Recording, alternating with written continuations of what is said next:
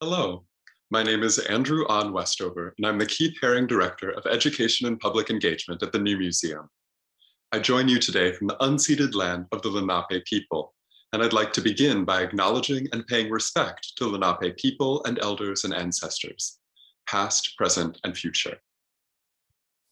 On behalf of the New Museum, I'm glad to welcome you to today's conversation between Kevin Beasley and Gary Carrion-Murayari. This program series includes over a dozen artists' conversations presented in conjunction with our current exhibition, Grief and Grievance, Art and Mourning in America. Programs like this are core to the New Museum's work of advancing new art and new ideas. I would particularly like to thank Education and Public Engagement staff members, Andrea Calderes and Derek Wright, as well as the entire New Museum team for their help bringing this program together. New Museum digital initiatives are generously supported by Hermione and David B. Heller. We also thank our members and supporters, like you, who help make these programs possible. I'll now share brief biographical notes about this program's featured artist. Kevin Beasley lives and works in New York. Beasley's practice traverses sculpture, photography, sound, and performance, while sourcing materials of culture and personal significance. From raw cotton harvested in Virginia to textured sounds gathered from contact microphones, Beasley's sculptural materials are altered, manipulated, cast, and molded to form a body of wall-based, freestanding, and sonic sculptures, which acknowledge the complex shared histories of the broader American experience steeped in generational memories. Recent exhibitions include A for Arts Foundation in Cape Town, the Warehouse in Dallas, Baltimore Museum of Art, the Whitney Museum of American Art, the Institute of Contemporary Art Boston, the San Francisco Museum of Modern Art, and the Wexner Center for the Arts in Ohio, among many others. Beasley has recently performed at venues including The Kitchen, the Whitney Museum of American Art, Cynthia Woods Mitchell Center for the Arts at the University of Houston, the Art Gallery of Ontario, and many others as well. His work is held in public collections such as the Albright Knox Gallery in Buffalo, the Art Gallery of Ontario in Toronto, the Art Institute of Chicago, the Columbus Museum of Art, the Dallas Museum of Art, the Hammer Museum in Los Angeles, the Museum of Modern Art of New York, the Perez Museum in Miami, the San Antonio Museum in San Antonio, the Solomon R. Guggenheim Museum, the San Francisco Museum of Modern Art, the Studio Museum in Harlem, and the Tate Modern in London. I encourage you all to learn more about our upcoming public programs and our full suite of exclusive digital content on our website, newmuseum.org. And now, without further ado, I turn the conversation over to the New Museum's Kraus Family Curator, Gary Carrion-Murayari. Hi, Andrew. Thank you very much for that introduction, and thanks to everyone out there online for joining us. I'm very excited to be in conversation with Kevin. As Andrew's mentioned, Kevin is I think one of our most distinguished young artists working today, and his work in the show, in my mind, plays a kind of pivotal role in the exhibition and the kinds of questions that the exhibition is asking about ways we choose to think about loss and memory, and I think in a really beautiful way. So, Kevin, it's great to see you. Thank you for joining us. Yeah, for sure. From the studio. It's a very one of the more enjoyable backgrounds I think we've seen in our chats thus far. So maybe just to start, I think it's as much as possible with these conversations, I've tried to start with the work in the show, and then we can kind of see where that leads us in terms of questions in the work. And for me, if I've followed your work for many years now, and one of the things that I love about your work is kind of the ways in which kind of different registers of time are built into your work. And I think you carefully built into your work, both through material and process, but also through, through personal memory, through references that are both individual and collective. And maybe just to start, we'll have Derek pull up an image of the work in the show, which is Strange Fruit Pair 1, which is from 2015. Maybe you could talk a little bit about kind of the genesis of this work, how you were dealing with materials at that moment in time, and kind of what led to this particular accumulation of objects that we kind of see in the piece. Yeah, for sure. Thank you for having me. Thanks for doing this conversation. Yeah, so this work actually is one that was, for me, was kind of fraught in its beginnings, its earliest beginnings, thinking materially about, the work, about the way that the way that I was working back in 2014, 2013, was really kind of dealing with these objects that were connected to me personally, but then also how those experiences with those objects and the kind of periphery around them reverberated or even echoed into maybe larger and broader cultural themes. And, I had started a conversation with Catherine Brinson at the Guggenheim, and she, was organizing along with Nancy Spector the exhibition Storylines, and they had commissioned me to make a work basically. And at the time, I was working with these very, very large Jordans sneakers that were a part of one work in particular called Jumped Man, and I'd been thinking a lot about the relationship between sneaker culture, but then also very specifically about Jordan Brand and how that affects Black youth and how that affects the way that people think about certain class status and where it exists in there, the nuances. I never owned a pair of Jordans, so I always felt like these Jordans were like the first ones that I ever owned. I had like the Scottie Pippens. And this work really kind of, thinking about these materials and thinking about how they would come together there was always a reimagining around them, trying to recontextualize them. I'm using a lot of my clothes at the time and just like really thinking about the experiences associated with them. And, very directly, I started thinking about how these objects that I was making, their sort of read or even understanding as having a close proximity to the body, how that could be worked out or worked through. And I always had this issue with hanging sculptures. I always told myself that I would never hang a sculpture because I felt like there was such a close relationship to the body that it felt like lynching to me.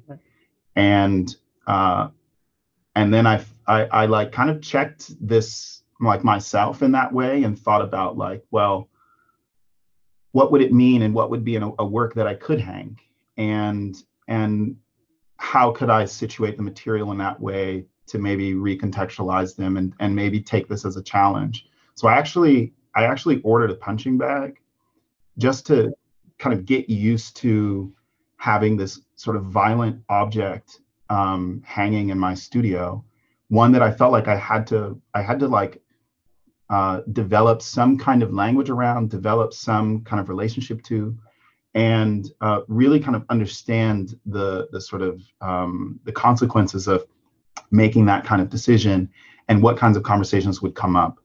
And I did that, and that was like really heavy in a lot of ways. And considering, I was also in conversation with the Guggenheim. The title of the show is Storylines, and so I felt like maybe it would be appropriate to, think about a certain kind of storytelling, but then also an opportunity to sort of generate a conversation. And for me, sound is always something that's like goes hand in hand with the material language and the actual physical, tactile experiences of these objects. So it felt like, well, one of the most, the easiest ways to kind of tell a story and to project a story is through amplification.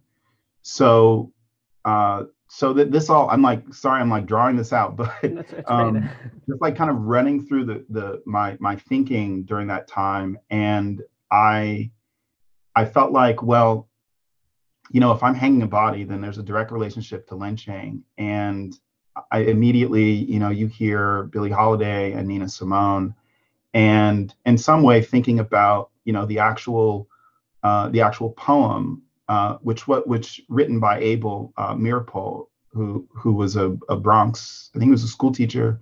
And that poem being translated into music, made as a way of furthering a level of expression, furthering its reach within within society, and also like, putting it in the space of your ear, right? Like in the air, somewhere that kind of exists physically, pushing sound waves, but then also kind of touches you in a way that I think only music and sound is capable of.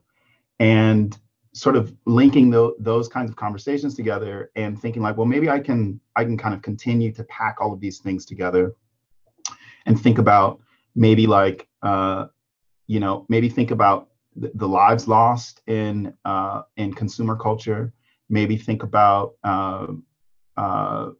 certain neighborhoods that sort of deal with adversity due to class and economic strife. And I felt like, okay, there's a lot that I can have a conversation about alone. So maybe it's just a matter of joining these materials together and then hanging them and sort of pointing very directly to this like overarching umbrella of violence that we're faced with and that we deal with, that we're constantly engaging with. And how do we use this sort of moment or this time to actually speak to those things? And in speaking to them, there's a possibility of kind of generating something that can be very dark and very difficult and very tragic, but then also has a sort of a potential of evolving into something else. What that something else is, I think, deserves a certain level of stewardship. It deserves a certain level of care, and but I feel like there's a possibility in that. So so I think that's maybe where initially this work is coming from, and these conversations that I was having with Catherine sort of further, I guess, further propelled that in providing space that this work could kind of function in, and these ideas really. Yeah. I mean, that's beautiful. I think that's, I think it's great in the way that you get at kind of like the, the different kinds of narratives that I think, a lot of your work deals with, but in this one in particular, part of what makes this work so effective is, it's not just referential. It's not just, the recollection of lynching is not kept as a historical reference. It's, in many ways, by this kind of active participation of the sound in the work, it's, implicating the viewer in history in such in a really, really kind of evocative sort of way. I didn't actually think about the kind of history of hanging sculpture generally, I mean, obviously in relationship to your work, but I mean, had you been thinking, like, did you have to kind of grapple with that in terms, like, once you started making a hanging sculpture? Because obviously, it's not, it's one thing for you to make it, but I think, were you, grappling with like the history of hanging sculpture more broadly, like through other historical figures, or? It was, for me, it was just like, I couldn't do it. Like, I just couldn't bring myself to doing it in the studio. Yeah. But then also, like, oftentimes when I did see sculptures hanging, it kind of like, it didn't sit right with me. Something about it, like, maybe it's a chandelier or something. Right. But I just, it never, there weren't any examples that I saw that I think were really compelling, that felt like there could be this relationship to the body, and that we can also understand that as a sculptural form and as a part of the sculptural process, and also present the work or position the work from some kind of hanging mechanism. Mm-hmm. And that the hanging mechanism becomes a question, even as like art handlers install things, you think about that connection point, you think about what that is. And in some way, I also felt like, the noose is tied within the work, not something that I've sort of shopped out and said like, okay, art installers, you've got to learn to tie a noose and you have to like tie it in this way. I felt like it was important that I learned how to tie a noose and understood the complexity of it, the strength of it, what it meant historically, what it feels like. And it's kind of like, it's just like, for me, it's like, this is just like really hard work to sort of deal with. But then also thinking that, well, I feel like it's something that should be that should be understood in some way, and should not be pulled out of the conversation, or pulled out of the visual of the work simply because of that difficult history. I think that sort of revealing these parts and revealing these things is so much a part of how we begin to reconcile them. And I know for me, it's something like I haven't made like subsequent like hanging works. It wasn't like it was giving myself permission. I think that it was just it was something that I felt like I had to go through the process of in order to really understand what it means to make a work about the lynching of Black people. And that's like really, it's still something that I grapple with and I think about, but I don't, not like as a active process in the studio. It's something that when I look at that work, I think very much specifically about that. And that sort of leads itself to why it's a live work for me. It's something that is capturing the moment. There's implications in entering the room with that work, and that you must deal with that. And for me, I felt like every time I go and I see it, I have to engage with it. I can't just stand back and just watch it. There has to be some level of contact. Yeah.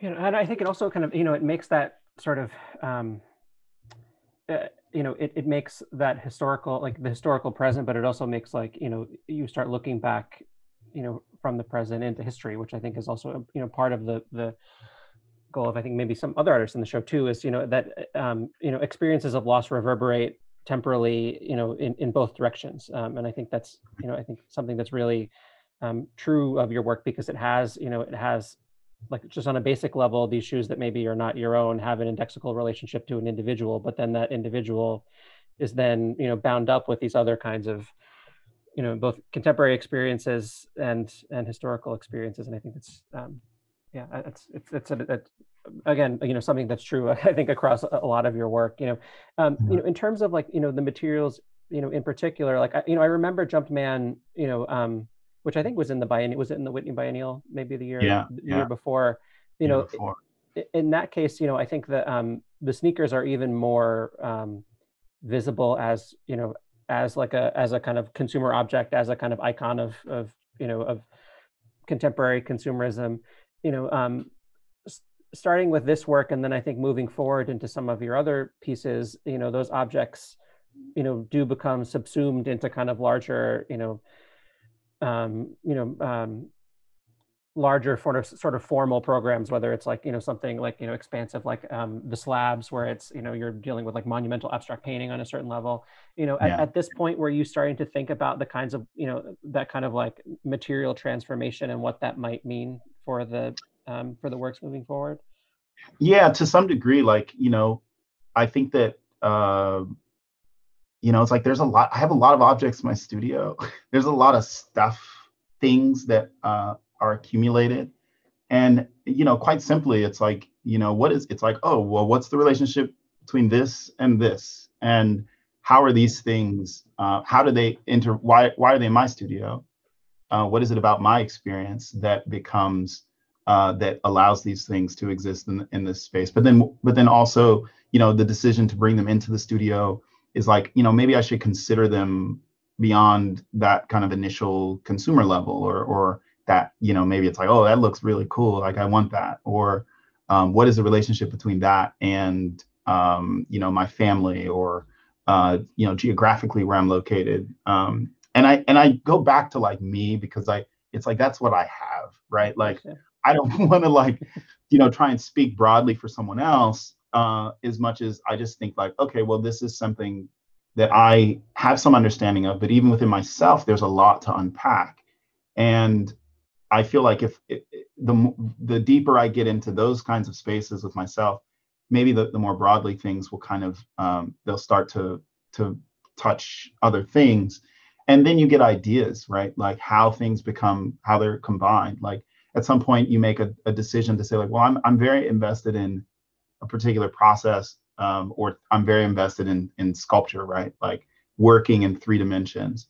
And then how do you push what that means? Like, the question, like really kind of formal based questions like around relief.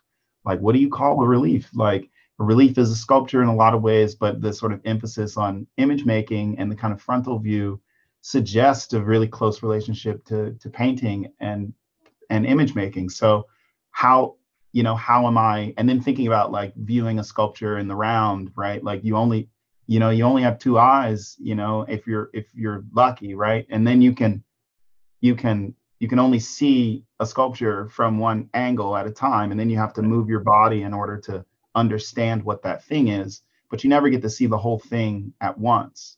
So these kinds of questions and these kinds of things then allow me to think about, okay, if I have these materials and I have these objects, then maybe I can think about them, formally in different ways, and how they tell us a particular kind of story, and then how they may change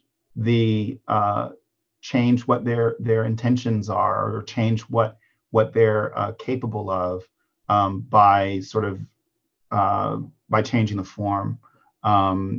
And I think that's the exploration in the studio, and I think that's what keeps me moving and keeps me making,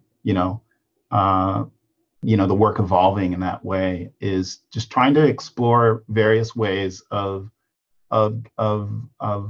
telling these kinds of narratives, but also revealing aspects about these objects that we live with, and the consequence of that is the sort of people that we're connected to. Yeah. The varying communities that you may not think you're a part of, but you are a part of because of its proximity, or because of maybe something that you haven't quite understood about yourself that reveals itself later on. Yeah, so I don't know if that answers the question, but yeah, no, for sure. Well, it brings up other questions, which is always the most useful place anyway. So I think another thing that actually happens with these works too is, it, like especially this piece is also, it is so much affected by its surroundings and its context. And, obviously, like in some ways, like it may be the narrative of the piece is maybe like overly determined in a context like this exhibition, where, like with such a heavy and like very, weighted subject, that takes on, it maybe pushes the work in a focus that maybe it wouldn't be if it was just in a solo exhibition or in some other context. But I think it also breaks it up a lot by the way that the sound functions within it. And maybe you could talk a little bit about how you got to this point, both this piece, and maybe we'll show an image of the next in the next piece, which is Phasing Ebb, which is another piece, which again, suggests both like, the presence and absence of bodies, like, missing bodies, whether in this case, I think, a more communal body, but through the use of sound, it implicates the viewer in the piece, and again, suggests other kinds of times and other kinds of ways about thinking about our relationship to the artwork. Can you talk a little bit about both with, these 2 pieces, how you got to that point of using sound in that way, and like maybe what works or doesn't work for you in these particular pieces? Yeah, it's a strange trajectory, because I play some music, and I've kind of grown up playing the drums really specifically, but they were always separate. And I had eventually they had become apparent, the relationship between the two, just like physically, and actually through like DJing, right? Like being able to manipulate sound very physically and mixing things together was akin to the processes I was doing in the studio. So it felt like this equipment and these devices and these things that are meant to be used in one particular way could also function in a way to kind of reveal and understand something else that I've been engaging in, which is dealing with like a kind of this sort of cultural material and the residue of all of that. And I've had collected a lot of field recordings and felt like kind of bored with them, because it was just about like the space and and not the recorder, which was me, right? You're always like quiet, you're like doing a field recording and you're like quiet, you're like tiptoeing around it and you're like, oh, it's like every field recording you hear, there's like some person next to that device. So whenever I like listen to field recordings, I like think about, oh, there's a person that's like standing there, but you just don't hear them, right? They've like masked themselves. And so I had done that for a while where I started like just being like kind of ridiculous while doing field recordings. And it just felt like the microphone as a device became really important as, how it's manipulated and what its structure is, right? So like embedding it inside of something or positioning it inside of something then conditions what that thing is supposed to be recording. And that's on top of what that physical space is, right? So like if it's a museum context or it's out in the field, there are reasons why you're there, and there are cultural relationships to why you're there. There's all this stuff you can begin to unpack in the recording of that space itself. But then there's this other possibility in actually trying to develop or form something. And to me, that felt like, well, I can then extend the possibility of what this object or what this device is capturing. It's not just capturing the space; it's capturing it's capturing itself. It's capturing the I guess you could say like the sort of filtering, the air, the people, the movement, the privilege in that space, the challenges, the difficulties, all of these things. And so, then the microphone became, and we know this, right? Like someone with a microphone, can be a really sort of dangerous, could be seen as a very dangerous person given the power, the potential of that amplification. And so that then made me feel like, well, then this becomes like a very active device or a very active thing to incorporate into these objects, to then think about those implications of entering into those spaces, viewing or being in the presence of certain kinds of material. This work, phasing, is basically the microphones are placed within the museum or within the space in like a different location, and they're cabled back to this sculpture, which then is, it has the amplification, so you have speakers that are embedded inside. And so then what you're hearing is you're hearing, the rest of the space without you in it, and people don't really know. Like they don't, you're just walking through and you're like, oh man, I like hate that work. Why is that still in the collection? Or why blah blah blah X and Y and Z, da, da, da. And then it's just like projected into this work, so it becomes, a reflection of what those spaces are. And for me, it's really, there's then this other conversation, yes, about like, the kind of the collectivity of that, for me, it's like, using these materials or using these house dresses is a kind of personal relationship to me, but also thinking about ghosts and thinking about voices that may not necessarily be in the room, and their presence is felt, and their presence is still there, and how do you compound all of that materially into something? So yeah, I'm still really invested in what that potential is, and kind of exploring, materially what these objects do, but then also like sonically how they can address the context that these things are positioned in.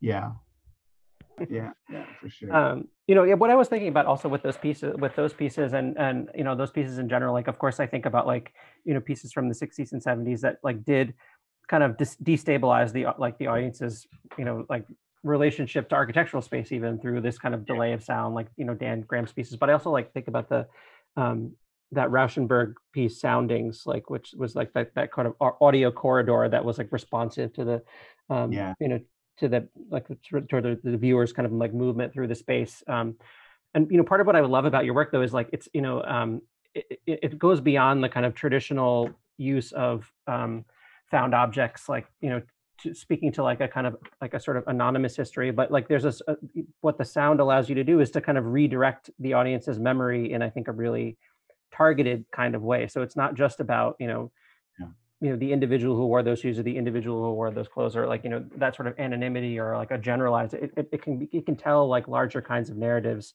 that again, like, maybe are not what we come in expecting to see.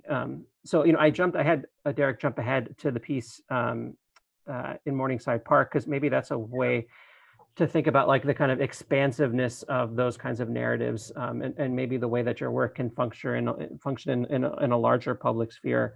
Can you talk a little bit about how you just decided to take on such a both the physically large space, but also like I think historically large space. Morningside Park is such an important place within everybody's experience of the city. Yeah, for sure. That was something that I had to kind of deal with, and this was also a commission through the Studio Museum in Harlem project, which just basically, which is thought it was such a brilliant idea, is just thinking about how we can use the public parks and use the public spaces in order to address issues that the institution does, within its walls. And when I was invited to propose something for this, I just immediately was thinking about these acoustic mirrors, and it's a form that I've really tried to understand its possibility, and thinking about communicating or transmission, thinking about like growing up, and it's like, oh, like when you have the satellite dish off the back of your house or whatever, it like meant something. It's like, oh, you got like you got like DirecTV or something. You got something big going on there. And then everyone had it, and now no one has them at all, kind of thing. But there was something about really thinking about them from the standpoint of communication, and thinking about listening, and them as a tool. And what happens when that tool is made out of a really particular kind of material, and that material also, there's always a moment or possibility to kind of read into the work and read into what that form could be addressing, or what it could be used for. And these were, the title is Who's Afraid to Listen to Red, Black, and Green? And really, to me, it's like just trying to find like a meeting or a center point where there's a possibility of discussing gentrification of Harlem, really specifically in Morningside Park, as like a kind of dividing line, or a line that becomes contested on the west side in a lot of ways, watching it evolve. And I felt like this was a really sort of appropriate way of thinking about these materials, which to me was also like really important, that the dress shop where I was purchasing all of these house dresses from is based in Harlem. And so kind of relocating them back within the neighborhood or within the community in some way felt poignant, or felt like okay, there's some real tactility there. Like, yes, they've been processed, and they've gone through the studio, and they've been reimagined, but thinking about their trajectory, kind of landing back in Harlem in a more public way, the way that you kind of walk into a shop, or you walk down the street. And that felt really important. So, this work I felt like was really deeply about a conversation, and thinking about the public park or the public space as being one where these conversations could happen. But ultimately, that the idea of listening is so core and so crucial, and I think oftentimes is just forgotten about, or is sort of looped into like a facet of development, right? Yeah. And how, this is always sort of a weird question, but like, it's especially because they're in a public place, like, how effective were they for you in terms of like the way that they were experienced by people in the community, and like how were you able to like observe or kind of measure that response? I think, it's weird. It's like, because I think if there wasn't social media or like Instagram, then I would have no understanding. I would just, I couldn't be there every day. And I think that that's like the reality of visual artists, is that you don't have like a guard standing there like clicking or recording everyone's like every time they approach your work and they look at it, and they and not everyone then expresses how they feel. So I felt like social media actually was a space where I could get some sort of feedback and see how it was functioning. And the people were just, there were a lot of posts where people were just kind of, they were either taking pictures of it, or they're standing in front of it taking pictures, or they're, there's always some like picture taking photo op thing that can be weird, but also is some kind of thing. And I think that ultimately it would be, it was up for a year. But I think what would be ideal is that if they were up like permanently, where then there could be some programming established around them. And that was a part of like the original idea. I was like, oh, there would be like performances that could take place, and they would kind of create a stage for something where people could convene. And I think ultimately having it in a public park suggests that, positioning them in a way that wasn't so intrusive and take over the space that it rendered it unusable. It very much so felt like it was a part of the context. So yeah, I'm not too sure what, other than like those things, like how it was received, or if those things. And I think in that way, it's like, maybe it's like the ambition to generate the work, or the idea or the intention going into it is not necessarily what comes out, but to know that that's embedded in the possibility of what the work is, feels to me like that's as much as I could do. And it's as much as the Studio Museum could do as well. So I felt like we were able to really generate something I thought was really, really powerful. And, it was funny because actually I had a family reunion in the park, like later in the year. And we, as a family, we like walked up there to like see it. So that was like really special, having family that like grew up in Harlem, and then everyone kind of walking, and then being able to like spend time with the work and talk about it and laugh, and like everyone's got like ribs and like a beer or something in their hands. So but that's like a personal anecdote.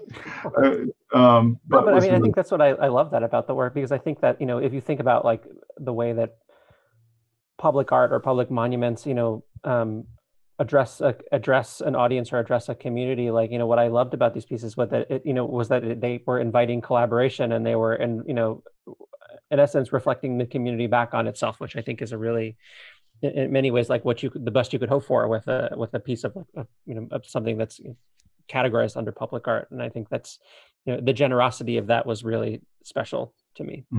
So it's great that it was also personal, that it was also something that you're part of that too. It's not it's not just a separate, it's not coming from the outside, it's really coming from the community. And I think that's great. Right. Maybe if we go to the next piece, that also I'm interested in the way that again, this like the kind of like the openness of your objects to bring in other other narratives, but also to invite to both like implicate the viewer, but in some cases to kind of like invite collaboration to different degrees. And maybe you could talk. I'm sure maybe not.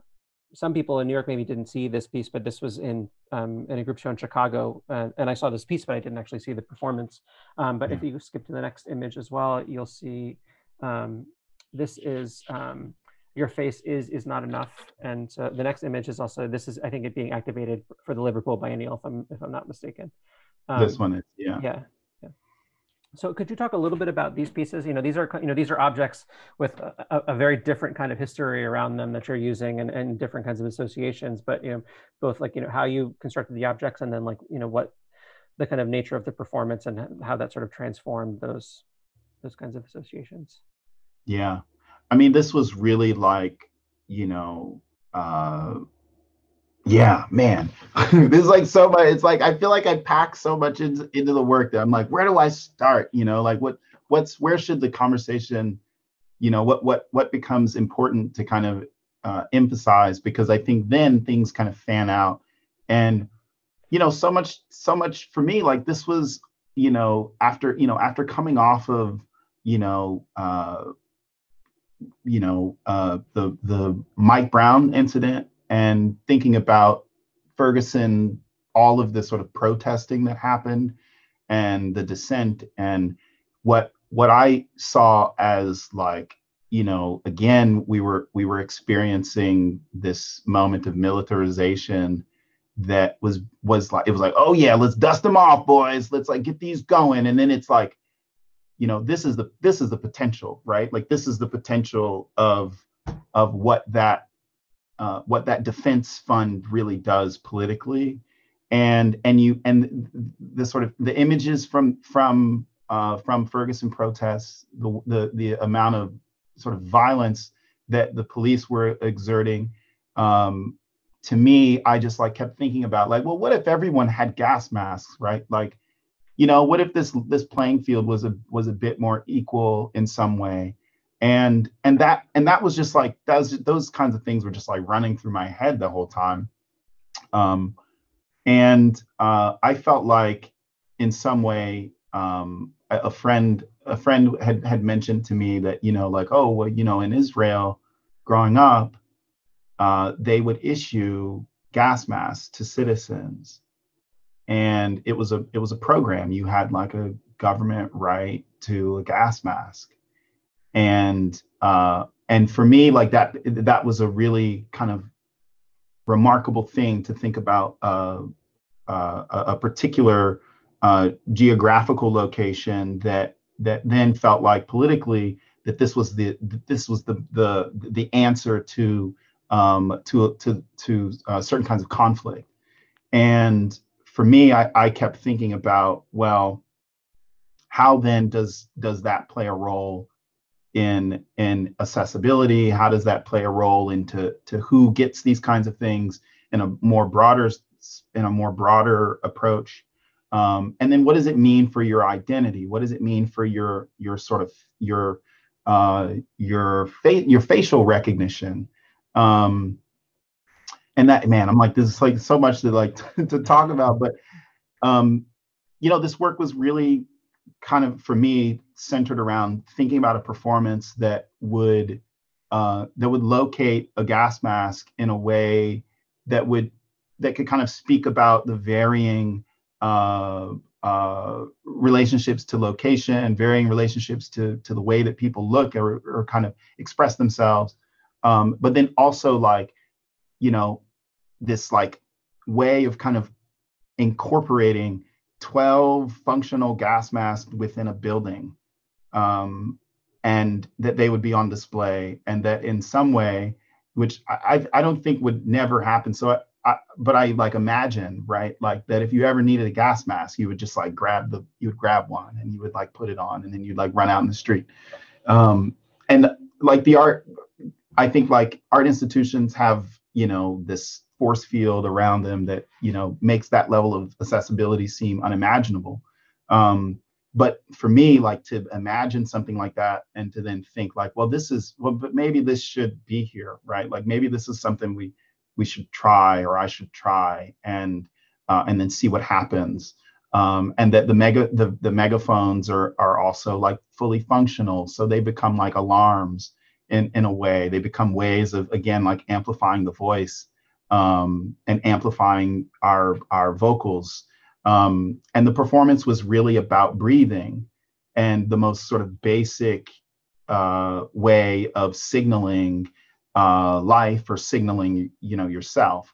And the score that I wrote was, you take 3 breaths, and then you just like sustain like an ah sound for as long as you can, and then you stop, and then you do it again, and you do that. I think it's like 25 times or 30 times or something. And the breath in between is really your moment of sort of rest, and yeah, and then it creates a kind of symphony with everyone doing that. And yeah, and the timing gets off and everyone's kind of doing their own timing because it's just based on their own level of breathing. But yeah, I mean, that's kind of how this work sort of functioned in, I think, in its core. But there are all of these other sort of possibilities in what it's doing when it's activated and then when it's not. Yeah, I mean, and they, I mean, they're such strange object, like they have such a strange presence, before you even transform them. Gas masks, in general are it's a completely bizarre, formal object that once you've done it, it becomes something altogether kind of otherworldly. I mean, did it read differently in Liverpool as opposed to like, in Chicago? I mean, obviously like there's a history of protest, and like it's not enough, in Liverpool is just as there is in Chicago. But did the work change for you in that context? It was wild because I actually felt like it grew. Like I then felt like, well, maybe the work isn't just the installation, and actually the work is so much about the people, right? So the performers at Liverpool were totally different group than the performers in Chicago. And those groups, the way that I engaged with them and the relationships that I like built with them and communicating how they would do it. Like we did rehearsals and they're just like anyone that was interested kind of thing. Like it's not like particular performers or having any real experience really. It's just, if you would like to do this, you're going to be in this gas mask for like an hour or longer. And it was really, and they're heavy and they're like, they're just awkward. And if this is something you'd want to do, then yeah, this is available. And I think that the level of communication, trying to impart a certain level of sensibility, allowing people to be expressive in how they are experiencing each other, how they're experiencing themselves in this thing, what they're thinking about, because the instructions are not that complicated. There's a procession in the beginning where everyone's walking through the museum with the masks on, and you're doing it at your own pace, and then everyone kind of convenes in next to the installation. And then everyone sort of, they begin. And when you begin, it's, it's so much about you're listening to everyone else as much as you're about listening to yourself. And then thinking about that breathing. It's like, the breathing is important. It's like really important. So that's like what you're doing is you're just like breathing in this thing. And how do you really focus on that as a way of completing the work.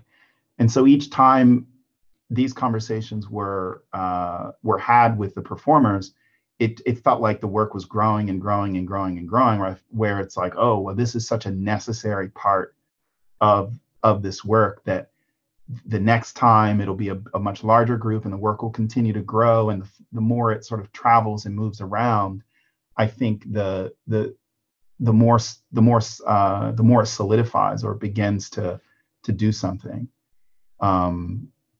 So I think that, I think Liverpool really revealed that to me, and in effect started to shift even so the what I thought was maybe the importance of the work. And I think it's like people in the room, right? Like everyone kind of convening and breathing, really. Yeah, no, I mean, I think that's really what is so beautiful about so much of your work is that, that capacity to change and that openness to be affected by others and to kind of sort of encourage that that reflexivity, for those of us who engage with the object, both in an institutional space and in other arenas as well. We're running a bit out of time, and I don't want to keep you forever. We didn't actually even make it to the Whitney piece, but maybe Derek, you could just show the image of your installation at the Whitney, which was absolutely an incredible installation. I'm sure everybody on this call is very familiar of a view of a landscape, a cotton gin motor, which is was a really incredible installation. But maybe I'm not going to make you talk about it so much, because I think you have talked about it a ton. We're kind of nearing the end, but we're going to open up the chat for just a minute. And if anybody has a question that jumps out right off the bat, and we can, we'll be happy to take it. And Derek, I don't know if you need to do anything to, all right, there it goes away. But in the meantime, we should say, you also did, recently completed an exhibition in Cape Town, South Africa, which I think was, to me, which, another really incredible project where some of the through lines of your work from the beginning, whether it's this kind of relationship between objects and people and complicated histories of labor and exploitation and capitalism are really bound up. I think you really explored that in a really deep level. Maybe we can just show one image of that while we're waiting to see if anybody has a question. Derek, do you mind pulling up the image? If you go, thank you. One more. This one, and then the next piece again, where you're working with, with material, like, site-specific material, you're working in the space, but also with material that also is part of an economy of goods, like a global economy of goods that I think is often hidden from view. And I think that's also your work is great about doing, is kind of revealing these paths and these histories and these relationships that are kind of invisible to the naked eye. So, maybe if you want to just say a little bit about how you approach that experience of working in Cape Town. Yeah, I mean, that was initially I did a site visit it was in 2019, and it was still undecided on whether I would be making work in New York and then shipping it, or would be there and working. And after visiting and being there, I was like, oh my God, there's no way I'm going to make work and then just send it over. It's so dense. It's so intense there. And I felt like I had to just be present and utilize what materials and things that would be available to me. And in part, I think that was through A4. Josh, the director there, was very thorough about showing and sharing aspects of Cape Town specifically that could be of importance to me, or things that were kind of volatile, or things that this is where you are, and this is some of the history, and we can't pack it all in a week, but we can do a lot. So I felt like my experience there was, half of it was spent gathering and experiencing things. This work in particular is made of 100 of these African tourist objects. And I felt like it was the one thing that, as a tourist, that there's an industry around these objects that are also kind of rooted in something, they're hand carved, right? And the industry is very much so rooted in spirituality, in geography and location and history, and different kinds of tribes, and what kind of trades that they engage in order to sustain themselves. And a lot of times they get misused and mispurposed, and ultimately they end up as tourist objects for Westerners to come and say, I got my little African thing going. And it's troubling. And I felt like maybe this was the one thing that I had, that I have to really engage with. And so I put them all in a block of resin. Yeah. And there's 100 of them. And so that felt like a gesture, or felt like something that was really necessary to me. And you can't really recognize them, but in a lot of ways, it's yeah, it could be seen as being both something very difficult and very tragic. But then also there is a solidity to that, and there is there is an economy around it. Yeah, and it's also it's also like a global like economy too. Like that happens in every place. Like my family's from Peru, and that's like that those same kinds of like systems of production exist there too for the same purposes. And like I love it. It gets at the sort of bulk of that, the scale of that too. Is that like what that piece also kind of suggests in a really impressive way. So I think we have one question which maybe speaks to this a little bit. Like when you're it's like if there's a level of intuition that you work with when creating your work and working with materials, and maybe it could even speak to something like that piece, or some of the other pieces with fabrics that you use there, like in terms of like you have these objects that have are kind of suffused with meaning, like then what's the like how do you then approach like making the object, making your own object?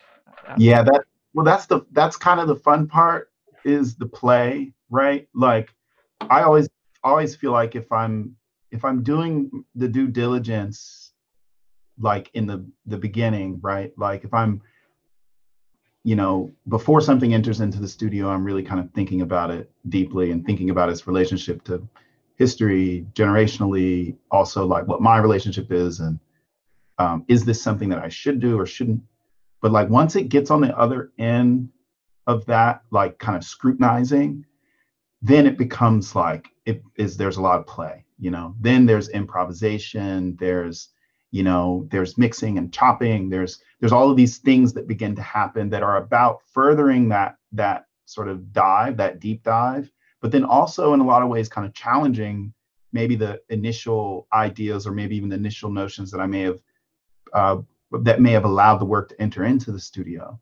So it's like there's nothing that comes in that I don't think is of consequence, or that I think that I should be really, really addressing or doing or dealing with.